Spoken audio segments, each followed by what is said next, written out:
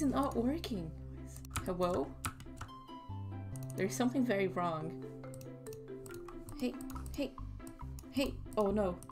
Oh.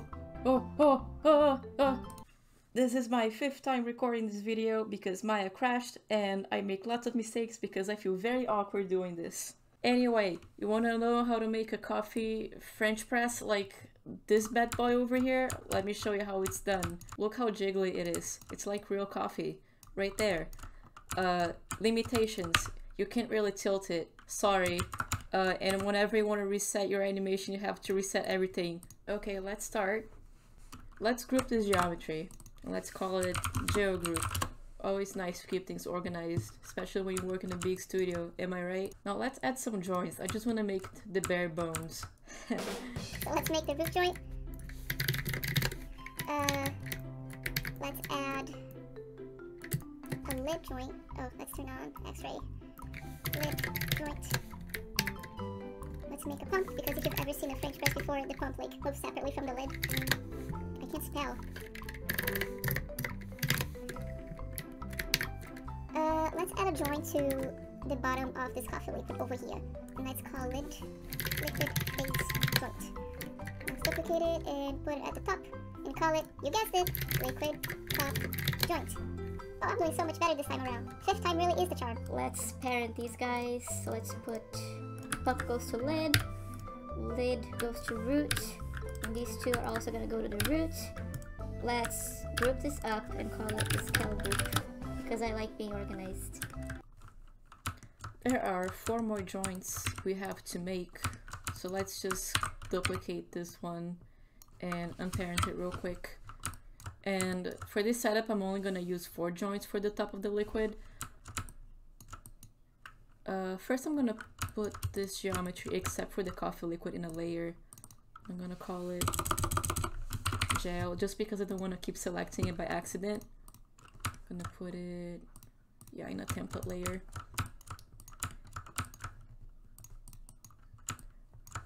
I am going to hold V and snap this joint in place to this vertex. Duplicate it, do the same on the other side. Do the same on the front. I think it was here. I think it was there. Let me fix this real quick. Yeah, that's a little better.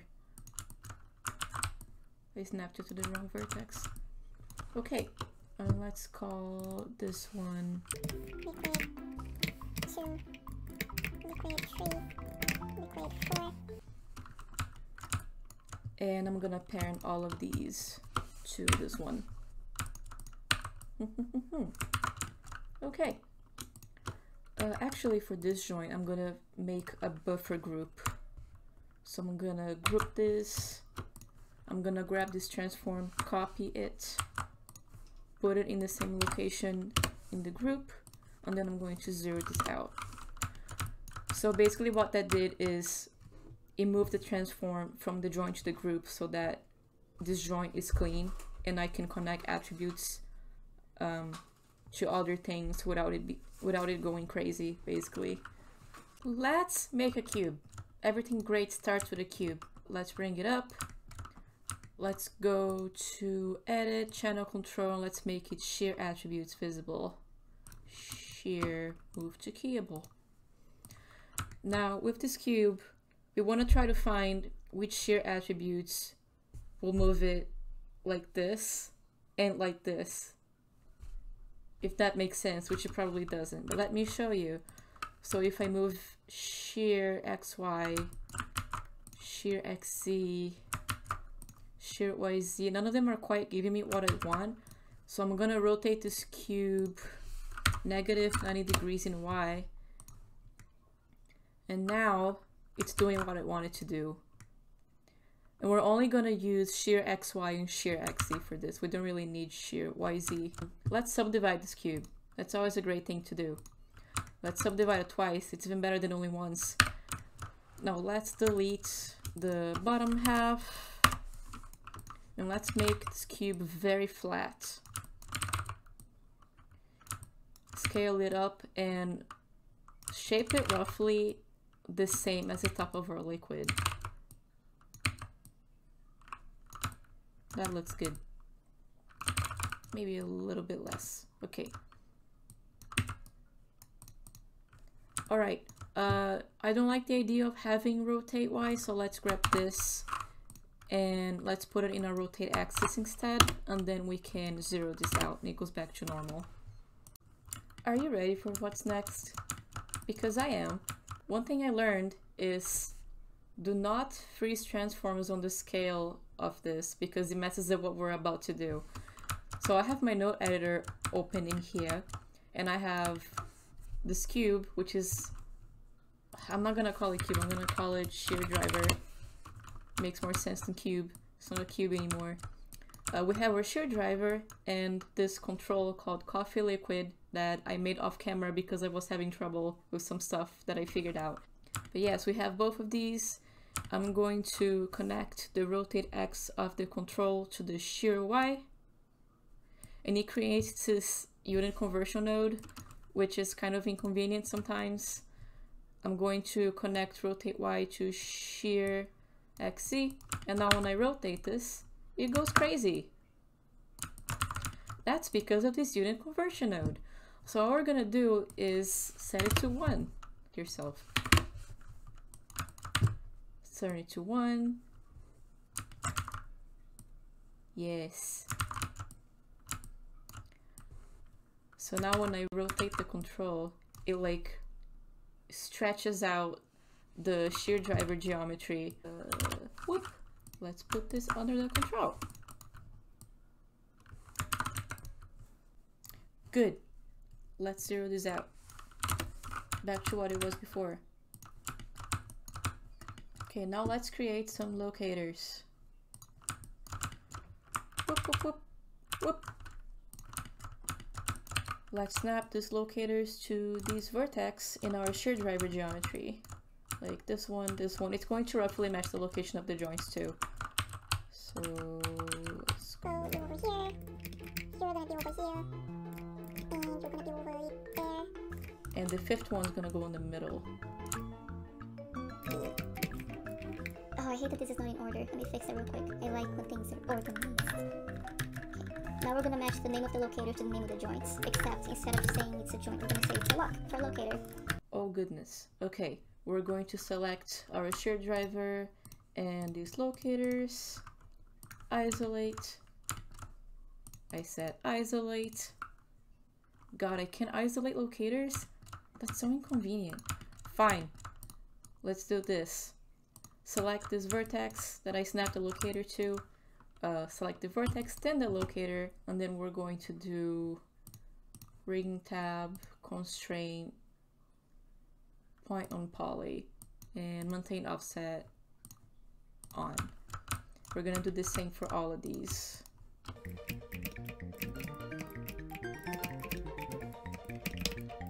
Cool. So now this locator should be following the geometry. I'm going to turn my attention to these joints that I made earlier, and just like I did for the top joint, I'm going to also make buffer nodes for all of these.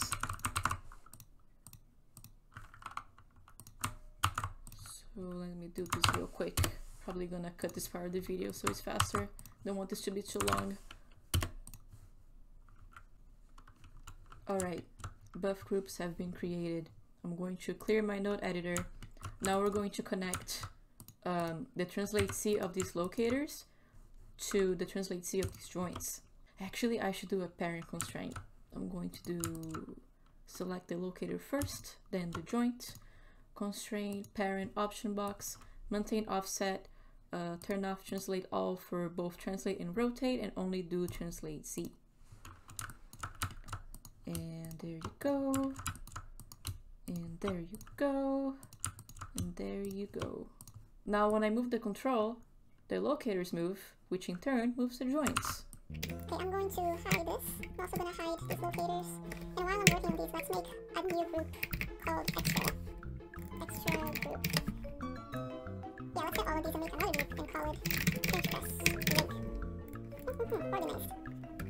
And this is going to go under a controls group that I'm going to make as well. Now before we go further, let's do some skinning real quick.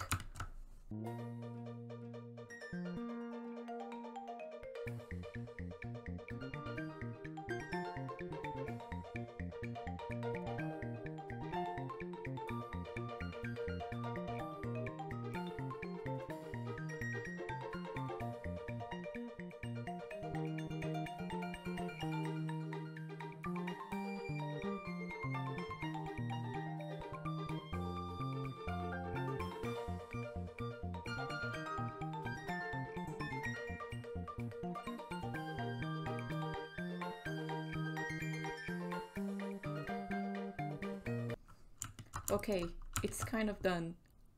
It's far from perfect, but it is Thursday night and I want to watch Golden Girls. Oh boy, what happens if I... Honestly, the fact that the skinning is imperfect even makes it look better in the sense that it makes the liquid more random. So you know what? Work. By the way, I almost forgot, we have to constrain the translate Z of this main joint to the translate Z of the control. So let's do that real quick. Yep. So now, da da da, beautiful, I love it. Okay, the next part is the part that people do it many different ways, and I wanted to do it with a particle, so I'm doing it my own way, which is, I feel like it's kind of stupid. Let's make a sphere and make it big and add it to a layer and call the layer seam sphere. And let's go to our effects tab and make this a passive collider. Seam sphere. Rigid nucleus, all that's gonna go to the extra group eventually. But for now, let's keep it as it is. Let's make a particle, and we're gonna do that with the N particle tool. And let's add it to our nucleus 1 solver that already exists. Let's call this particle seam particle. And we're gonna draw it at the very center. Hello.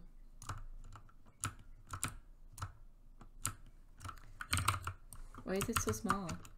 Particle render type, sphere. You want it to be a sphere. And let's do some changes to these attributes. Live forever. Flag, I think that should be fine. Bounce, let's make it like 0.7. Friction. Self collision, I want a self collide to be off, collide to be on. Nucleus, I want to use the ground plane. Use plane on. Also, let's change how this nucleus works because I think the particle's gonna fly somewhere. Oh no, it's all good. Now let's put the rigid, the nucleus in the extra group. Let's also put the sphere, yeah, and the particle in the extra group. Okay, now let's make another locator. Basically what I'm trying to do is this particle is going to simulate, and we're going to use an aim constraint to constrain this control and the top of the liquid to this particle as it moves, so that when we're doing interactive playback, it looks like it's inertia. And it might not make much sense now, but it will later, trust me. So this new locator, I'm gonna call it particle location. Particle lock is good. One thing that I had trouble figuring out is that you can't really aim something at a particle, because from my understanding, a particle doesn't have a transform node that follows where the particle is visually. Particles, however, do have an attribute called world centroid, which we're gonna have to grab from the shadows. I think it's called cached world centroid. Please. Cached world centroid. cached world centroid. There you go. Let's connect the cached world centroid to translate. Yeah, so now it follows where the particle is, and we're going to aim constraint this to the locator.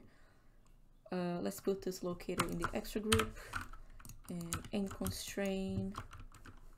Actually, let me aim constraint to the group above the control. So this one. Constraint, aim, maintain offset, blah, blah, blah. I could probably figure out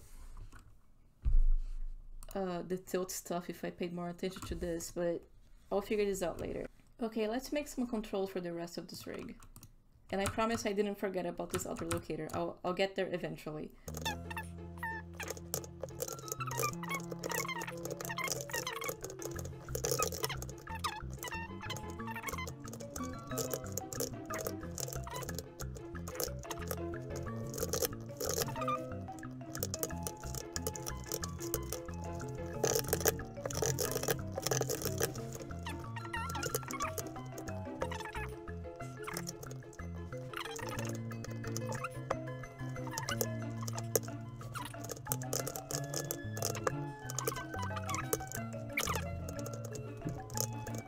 Let's go new node editor. Let's pop this in here. That's my sphere. And I didn't forget about her.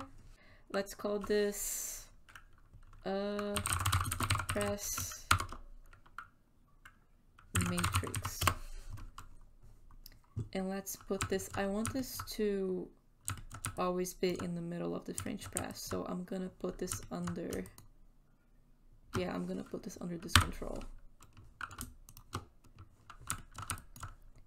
Add the locator.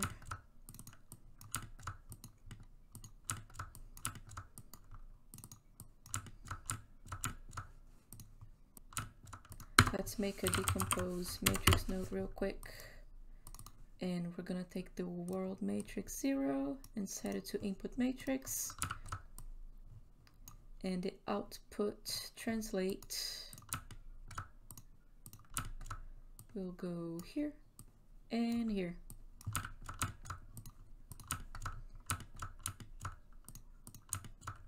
Except for translate Z, I guess. So now it follows. So when I do interactive playback, it has a better tilt than no tilt, basically. I also wanted to follow, I wanted to stay in the same place. So if I move this over here, I want the sphere to be like here. But if I connect the output translate Z directly, it's only going to move that way. So add double linear, output translate Z will go into input 1. Let me do some thinking. If I do the same value, negative, it should keep it at the same distance.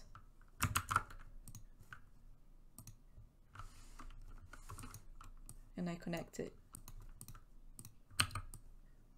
Hell yeah! Genius! So now let's try this out. Oh, hell yeah, look at her. Look at her. And of course you can hide this, and you can hide the locator. If you don't like the particle, you can turn the opacity of the particle to 0. Opacity. Bye! But yeah. Oh, yeah, I have to reset where it is.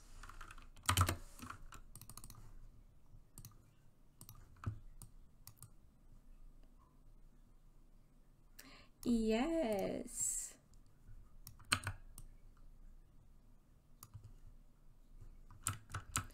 And you can play around with the bounciness, friction, and all that stuff of the particle, and you could get 2 different results with the bounciness of the liquid.